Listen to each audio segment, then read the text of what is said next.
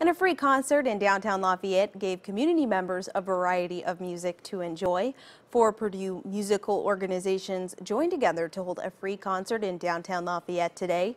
The concert featured groups from the Purdue Bells, University Choir, Heart and Soul, and the All-Campus and Community Chorale. Each group performed a short set before combining for the finale. The event is also the first performance this year for all the campus and community chorale. Parent Jennifer Renninger says she drove 2 hours to see her daughter perform. I had a great time. Just made me cry watching her. I didn't expect it to be free, and I think that's wonderful for the community. The all-campus and community chorale members include Purdue students, faculty, and staff, as well as members of the greater Lafayette community. More than 250 students perform with Purdue musical organizations annually.